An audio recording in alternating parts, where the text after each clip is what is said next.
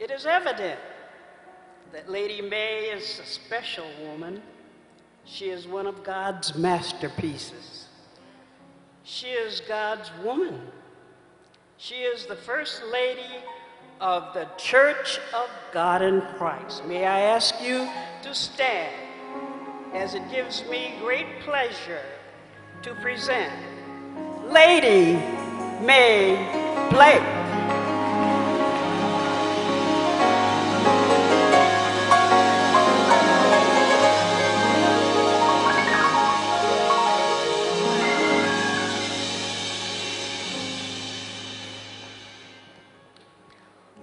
You may be seated, and thank you. What shall I render to the Lord for all of the benefits and blessings that he has bestowed and granted to me? I give him my tremendous thanks, and for that I am so grateful. With a grateful heart, I am delighted to greet you once again. Thank you to the lovely Madam Doris Brooks for such a wonderful introduction. I honor God and I give him the highest praise, and I thank him for being alive and for being here with each of you tonight. Bishop Blake, we honor you. And we thank God for your magnificent leadership and direction.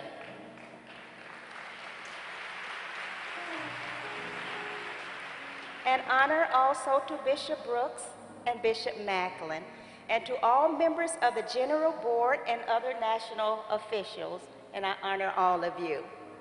And great honor to the precious Mother Willie Mae Rivers. Let's give her some more love. She deserves all of the love that we can give, and we are so happy and proud of her. And also her excellent assistants, Mother Young and Mother King. And high regards to you, Missionary Vanessa Macklin. And my supervisor, Mother Barbara McCool-Lewis. And you know, this entire meeting has been awesome, so awesome. And Mother Rivers, we thank you so much for your leadership. Now, men, you may listen in on this, but I would like to share a little word of encouragement to all of these beautiful women around here. Now, women, as you know, Proverbs 31 and 10 speaks especially about you as women of power, women of strength, women of spirit, and women full of mental energy and resiliency, and which is the power to bounce back up when you are down and quickly to recover when your spirits are low. And it speaks of each of you as women of wisdom. And it speaks of each of you as a woman who is so valuable to yourself and to those around you that no amount of money or precious stones are equal to your worth. And in the midst of the many obstacles and problems that are dumped on us daily, we can make it. We can make it. Because according to Psalms 27 and 1, the Lord is the strength of our life. He gives us strength and helps us to bear our burdens, women.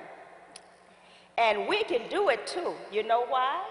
Because we are multidimensional women. And that means we are able to wear many different hats and fill many different roles all at the same time. And we know that believing in ourselves and trusting in God are qualities that we must have in order to cope with our daily dilemmas and our disasters. Because As you well know, life is full of potential enemies. Enemies like stress, enemies like tension, and enemies like pressure. And we encounter these enemies every single day. Those situations, women, that you feel are unworkable, and the barriers that you think are uncrossable will not last forever. Because moments of crisis do pass. And we are thankful for the privilege of being in the presence of our Lord and Savior Jesus Christ. Because that's where the joy is. That's where the strength is. And that's where the life is. Sitting at his feet and abiding in his presence. So women, take the time each day to refresh your spirit, refresh your mind, and refresh your body. And this time that you give to yourself will be beneficial in minimizing the stressful things that come into your life and maximizing the amount of joy and satisfaction that you receive from your days. Because no matter how bad it may seem, it is good to be alive. And exceptionally wonderful to be a woman. I love you, and may God continue to shower his blessings upon each of you.